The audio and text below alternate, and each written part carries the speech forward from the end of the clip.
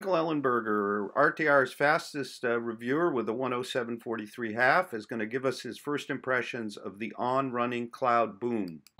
Okay, Michael here from RoadTrailRun, not the usual voice you might expect behind your camera.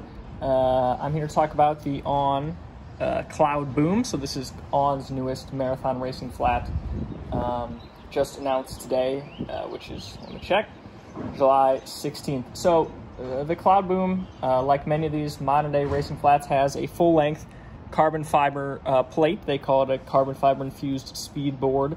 It also has some improved traction here with a revamped outsole. It has a dual layer of their Helion midsole material. It's kind of their high-end midsole material. We've seen it on a couple models before, and I've praised it in the past. And then it's got a new revised mono-layer upper. It's actually really thin. I think you can see my finger kind of through there. It's actually almost dangerously thin, I would say, but it's kind of saved, quote-unquote, by this revamped piece that goes around the laces and helps keep your foot in place. I think this by itself may not be enough to kind of lock you in there, but this wide lace box and this modified kind of area surrounding really helps a lot. It's a snug shoe. It's a snug fit. I went true to size in an 8.5.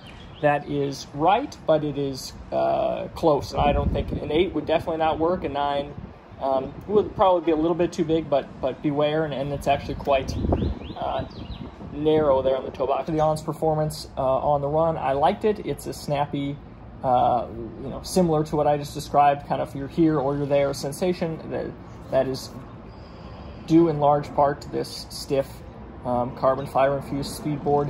It is not bouncy necessarily. I think that some of the other shoes that use this Helion midsole felt a little bit bouncier. I think that kind of energy return was a little bit swallowed up by that distinct kind of snap as you activate that carbon fiber plate, but it definitely has a rocker. You're definitely going to be propelled forwards. It's going to be fast. I think that a lot of people will find the shoe to be very aggressive.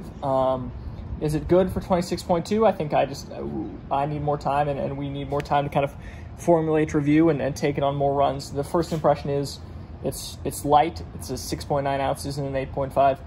It's a 9mm drop heel to toe. They measured that with the cloud elements here fully compressed, as it'll be when you're activating that foot strike. And it's aggressive. It's going to be a fast shoe for fast days. I don't think you're going to bring this out for a casual Sunday long run, but for longer tempo runs or track work or anything where you need to turn over and kind of want to make sure you're aggressively moving to that forefoot, I think that this is the right option. So we're gonna have more. We're gonna have to test it, like I said, over several more miles. But first impressions are there, which takes me to my first brief comparison. So this is the adidas adizero Pro. This is not the adios Pro, which is their marathon specific racer, kind of targeted against the next percent in the Alpha Fly. A little lower to the ground in this one, a little less stack.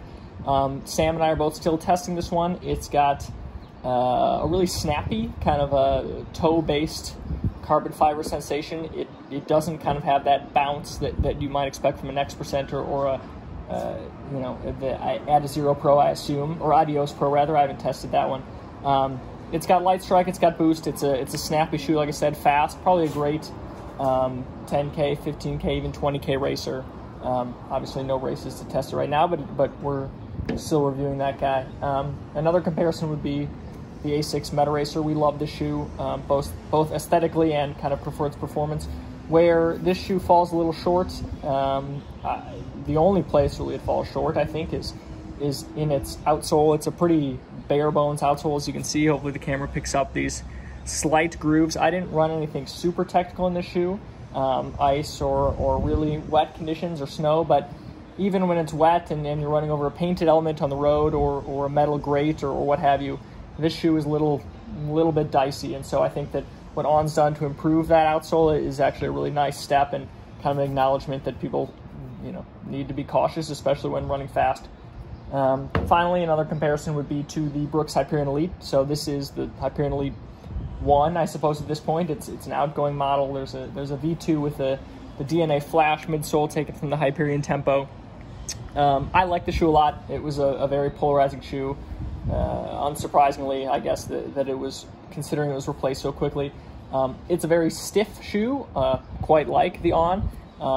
It kind of has that distinct heel or toe, one or the other kind of snappy sensation. But it's a nice shoe. It's a nice racer. We have a full written review of that shoe. Comparisons, we'll flesh them out in the full review, and I look forward to putting a lot more miles on this shoe. So thanks, guys.